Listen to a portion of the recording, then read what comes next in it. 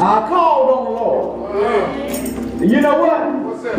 He's so good to me, I got my answer. Amen. I used to like what the folks say back in the day. Amen. I woke up in the midnight hour, I just called on him. You know, sometimes you wake up, you don't know exactly what it is. You just call on Jesus. I remember one time I got through praying, God just hit me. Let's get back on down and pray for somebody. I didn't know who it was. You ever been there that you didn't know who it was, but God had me back on my knees and God, I don't know what you know. And whatever it is, God, you just deliver them. Amen. Because I know that you're here. God, you just do what you do. Sometimes God will pray for, have you praying for folks you don't even know. That's right. Amen. That's the kind of God we have, we serve. So we have to thank everybody for Back to Church Sunday, amen? Amen. This is Back to Church, National Back to Church Sunday for let's get y'all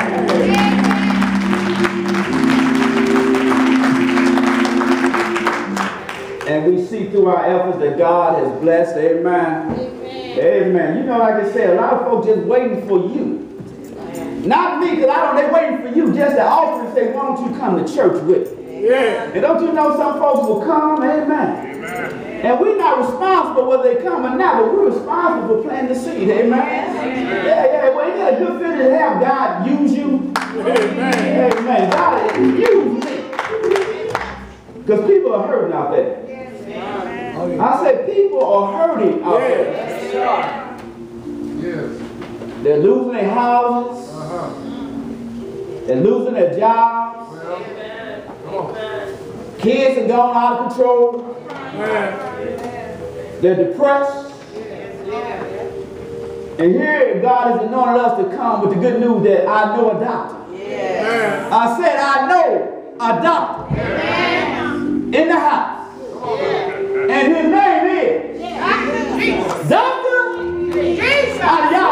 Y'all must have said that just for me. I say Doctor. Doctor.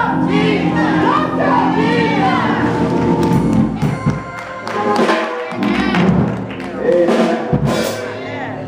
Ain't nobody gonna be mad but the devil up in here this morning.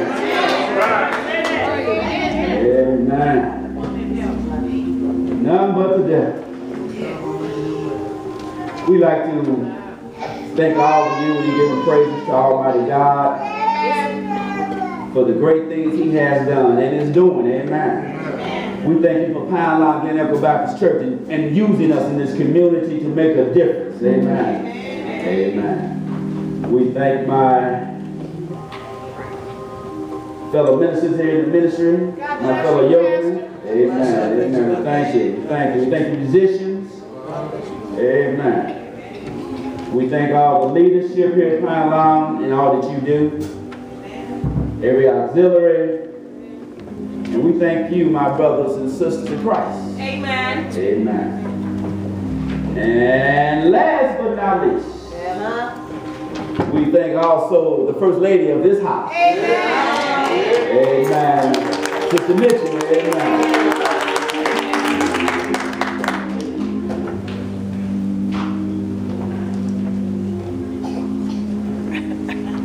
We would like you to stand and go to Matthew 22. Matthew 22.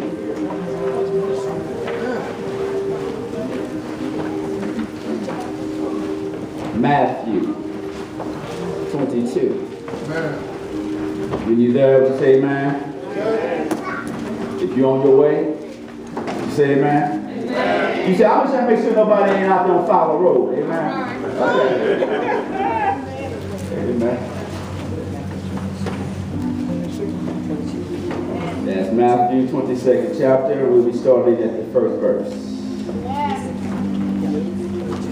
Amen. And it reads, Jesus spoke to them again in parables, saying, the kingdom of heaven is like a king who prepared a wedding banquet for his son. He sent his servants to those who had been invited to the banquet to tell them to come, but they refused to come. Then he sent some more servants and said, tell those who have been invited that I have prepared my dinner.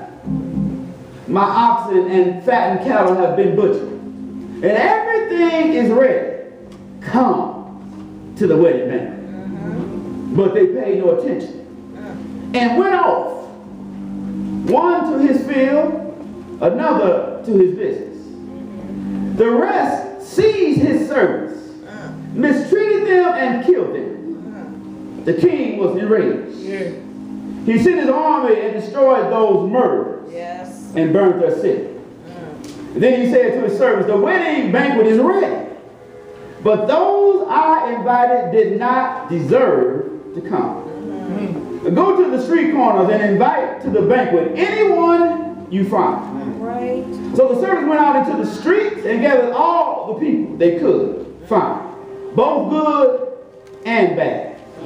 And the wedding hall was filled with guests. But when the king came in to see the guests, he noticed a man there who was not wearing his wedding clothes. Friend, he answered, how did you get in here without wedding clothes? The man was speechless. Then the king told the attendants, tie him hand and foot and throw him outside into the darkness where there will be weeping and gnashing of teeth. Yes. For many are invited, but few are chosen. Well, amen. Amen. You may be seated. Amen. Amen.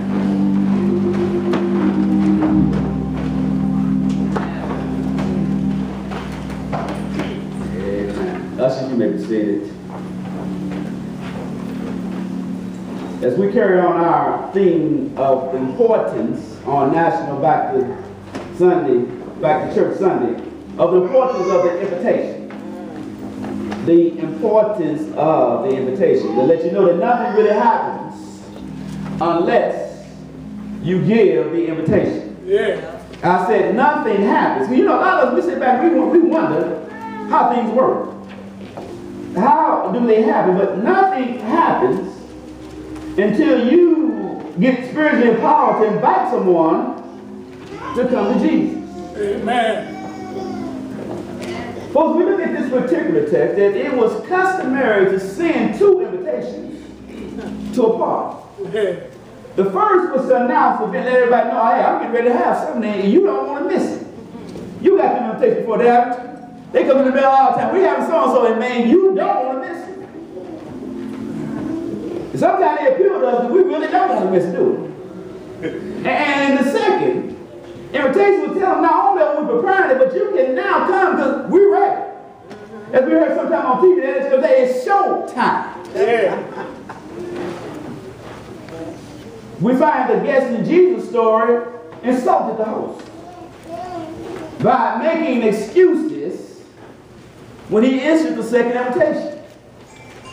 Now, if we look at Israel's history, God gave the first invitation. It came from John the Baptist. It came from Moses. And it came from the prophet. And what did the invitation say? Simply said, repent, repent, repent, for the kingdom of heaven is at hand. Now, the second invitation came from his son, Jesus Christ. Now, isn't it funny that folks that should know better don't do better? You know, I was told that once you know better, you do better. Amen. But the Bible tells us upon the second invitation from the Son of God himself. Now, the religious leaders accepted the first invitation. Yeah, they thought it was a good idea that they believed that God had called them to be his people. You know, people don't mind being special, do they? Oh, yeah. Don't they say you get more of 100 than you can? Come on, somebody. Oh, yeah. If you want something from nobody, you don't go in and talk about them, do you? No, what we say, you butter them up, don't you? Yeah, you make them feel good about themselves. And I don't care who you are, you make them feel good about themselves. You can get almost anything you want, can't you? Amen. Come on now, y'all like that you don't know the game. Go ahead. Come on now, you got to know how the game is played to be able to play it, don't you? Yeah, they was all right. But the second invitation, they didn't mind. The first one was good, because they believed that God had called them to be his people, but they insulted God. I said they insulted God. Don't you know you can insult God? Oh, come on, y'all got quiet.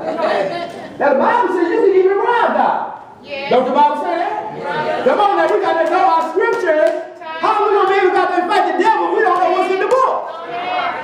The Bible says you can even rob God.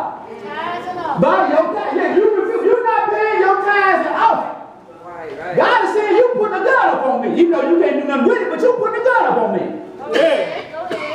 Because you're not paying your tithes and your offering. So we find out these folks insulted God because they refused to believe in his son. Yeah. So the Bible says because they refused the second invitation, therefore, that the master of the house sent his servants into the streets to invite the needy to his banquet. Yeah. So God sent his son Jesus Christ, spiritually, to the whole world of needy people. Amen. Y'all know any needy people? Yes. I say y'all know any needy people? Yes. I know we look out and we say, well, the needy people is everybody else. I'm telling you, you know the needy people. Yes. I'm telling you, we all in need of something. Yes, we are. I said, we all in need of something. Yes. I don't know about you, I don't got a business, but I need some help every time I can get some. Yes. I'm going to tell you, I'm too damn paying for an opportunity when God's been a bill. I need help. Amen. And I need it right now. So God sent his son into this world of needy people. Why did he do it? To tell them that God's kingdom had arrived. Yes. Not that it's coming, but it has. Right? Don't you know that it's here right now? Yes, it is. I know when you look at Fox 2, you might not believe that it's here. But I'm going to tell you, it's here right now. Yes, it is. How do I know? Because God had told me in his word that it has arrived. All right. And was ready for them. Now, as we look at this particular text, the Bible says that Jesus spoke to them again in parables, saying. Now remember that a parable is an earthly story with a heavenly or spiritual meaning. Yes. And God said, started as, he said, now the kingdom of heaven is like a king who prepared a wedding banquet for his son. And he sent his servants to those who had been invited to the banquet. I mean, they got the invitation. To tell them to come, for now is ready. But the Bible said, like some folks, they refuse to come. Now, you know, I remember one time my ex-pastor told me, and I was questioning then. But he said, you know, that folks are on their way to hell and they enjoying the trip. Yeah. All right. For how could you deny an invitation from God? But the Bible said that they refused. Now, who are these servants that God sent to invite folks? Well, spiritually, they are you and I. They are the ministers of the gospel. Go ahead. They're not any kind of ministers, you understand, because they serve the Most High God. Yeah. Don't you know there's a whole lot of guys out there? I don't want you to get it confused. But these are guys with a little G. Now, I know some of them might get out with Buddha, and all of it, but I'm trying to tell you, there's only one Most High God. Yeah. And don't you know all the other guys, they dead. Yeah. I see them other guys are dead. They can't do that for you. Man. Don't you know when you're in the grave, you didn't ask nobody, I need some help. That's over. If you need some help from them, you need to get what they on this side. Yeah. Amen. Yes. Amen. So he went to, they were servants of the Most High God. And the Bible said not only were they servants of the Most High God, those ministers that he sent, but those were ministers that were chosen and ordained by him. Yeah. Those were ministers that were called and were sent by him. I'm going to tell you, we live in a day's time where folks are sending themselves. Yeah. Oh no, I said folks are sending themselves. All right. Yeah. But don't the scriptures say, how can they preach unless they were sent? I'm going to tell you that God will qualify, and God is the one that employs. Now let me explain something about qualifying. We're talking about when God has sent you. Amen. And you know, so a lot of times when we get our calling from the Lord, we're not ready. I say we're not ready. Go ahead. Yeah, we don't wonder and question God, but God, how am I going to do that? But don't you know that God knows everything about you? Yes. And see what the situation is, God has called you, but you are not yet qualified. But don't you know that God will qualify you? Amen. Oh yeah, God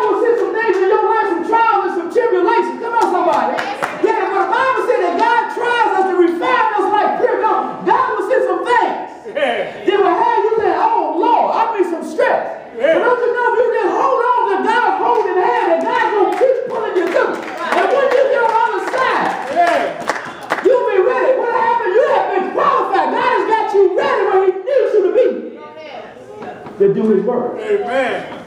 I'm talking about ministers of the gospel. That God is called.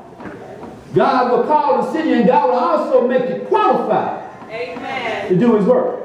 And I'm going to tell you that those that do so, you know, sometimes we look at this ministry and we say, God has so much work to do. God, sometimes I feel that I'm unworthy, that I'm not able.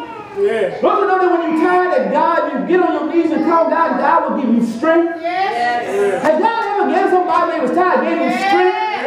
Oh, yeah, when you ask me tonight, that you could go on, you pray that God gave you the strength. For the Bible said not only did He give them strength, that those that minister for God, they go there cheerful. That's right. I said they go there cheerful. Yes, that's right. Anybody been accepted? Go ahead. When they saw him, hey, he smiled, looking up toward it. Come on, somebody. I'm going to tell you, when God is in your life, whatever controversy you're going through, then God will give you the joy. Don't the Bible say that God will give you the joy that the world understands? Yes. Right. The world looking at you, but you got people in this world understand. That's right. Nobody can understand but you and Jesus in the face of God. Amen. So they go to serve cheerful. They're not worried about nobody slamming no doors in their face.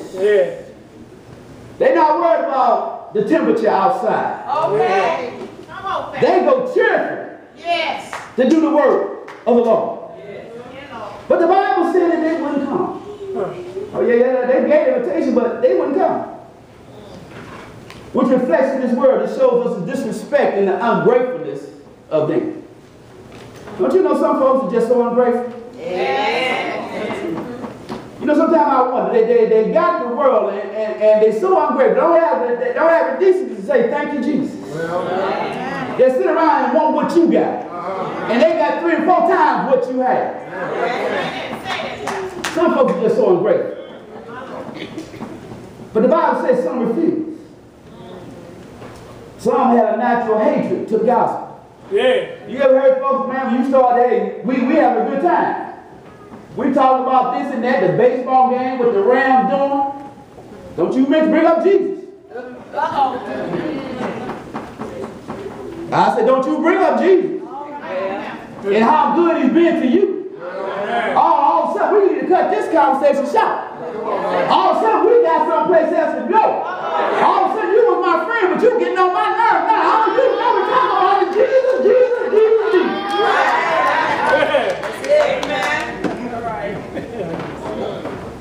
Yeah, some folks just naturally hate the gospel. But don't it show the corruption of the will of man and woman? Amen. We started this thing, but don't you know that the corruption of the will of the world today is sad? Don't you know that sometimes, I know when we was coming up, there's some things that wouldn't be shown till after 11 o'clock at night. That's right. Now we got to show on primetime TV 7, 8 o'clock when our babies at home. That's because our world has got corrupted. We got men and women these days that don't follow the law. Or else they take the law, but they take a little bit of everything else. We serve with folks now that don't want to respect spiritual things. Don't you know that even back in the day, even Will the wino on Easter and Christmas would try to come to church. If they didn't come all the time, you get the worst devil in the town. I say it's Sunday.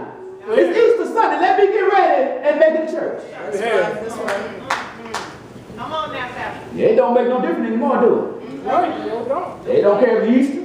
They don't care if it's Christmas. They just don't care. They just don't respect spiritual things. We see them these days, they even trying to take the divinity. Trust. Take away. We don't want to see anything about Jesus in a mansion. Yeah. Our will, our zeal for God is dwindled down. And the Bible said that after they refused, then He sent some more servants and said, tell those who have been invited that I have prepared dinner. My oxen and fattened cattle have been butchered. And everything is ready, come to the wedding. Bang. Now, I don't know about you, but he said everything was prepared. He said, now my oxen, I took the time and put them on the side and fed especially just for you. Yeah, I want them to be ready so that when they're butchered, there's going to be plenty of meat. All right. Yeah, I've done everything for you. Now, I'm going to tell you, I know y'all like banquets. I said, I know y'all like banquets. Yeah, and especially church folk, we like to eat, don't we? Yeah, I see some of you at the picnic. I know you like to eat. And you know one thing we like about banquets. You see, at a banquet, we know that a lot of our favorite food is there. And I go in a banquet. We know not only is our favorite food there, but we can eat. Come on, somebody. I said we can eat all that we want to eat at banquet. I know we love banquets. He said everything is ready. Come. And don't they show you how much God loved us? You know, he already sent them out to ask, and folks said no. But God loves you so much that God will still keep trying. Don't the Bible say that God first loved us? I'm saying when we was turning our back on God. I'm saying when we had other things to do. Now, I ain't got time to go to church, but you know we got a party going on up in here. But I'm chasing that dollar. You know, I'm all about the pay. God was still sending us invitations to come to the banquet. Sometimes he used grandma. Sometimes he used grandpa. Sometimes he used mom and dad. Sometimes he was next door neighbor telling you, why don't you come to church? God wasn't giving up on us. But the Bible said that they still, God had gave them an invitation 3 times. But yet, they rejected the invitation. And I'm going to tell you this morning that God is still giving out invitations. Yes. God wants you and all of us to join him in the banquet. Yes. The banquet that will last for all eternity.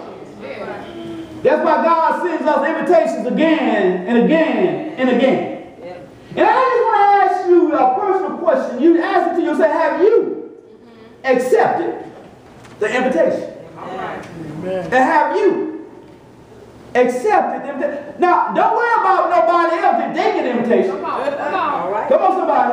You know, we get caught in that church sometimes. We always worry about what somebody else has done. Right. What they gonna wear to the party? Right. What you gonna wear to the party? Have you been invited to the party? But the Bible says in the text, but they paid no attention. Not only they didn't pay attention, but the Bible said they went off. They didn't want to hear no more. The Bible said that one went to his field and another to his business. They didn't take the invitation seriously. They neglected the ministry of the gospel. Somebody might ask why. Was simply they just didn't care for it. They didn't have any regard for what was said. Their thoughts are engaged. They were engaged in other things. They preferred things to the body versus things to the soul. They preferred things that were temporal to things that are eternal. And not only that they rejected what God's invitation. The Bible says that they went on and seized his servants. They mistreated and they killed them. Don't you know that some folks that don't appreciate God will try to hurt you? I say some folks will try to hurt you. Amen. Don't you forget now, back in your history, don't you know that Christians were thrown into the arena? Oh, yes. Come on, somebody. For the lions and the bears to mistreat and kill. Don't the Bible say that Nero so hated Christians that he would put them up in a stake and set them on fire? And somebody will ask, why would you do that? Well, they say in